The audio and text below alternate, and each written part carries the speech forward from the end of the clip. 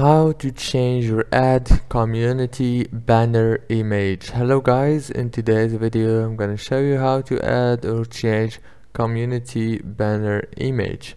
All what you have to do is go to your community and go to mode tools right here.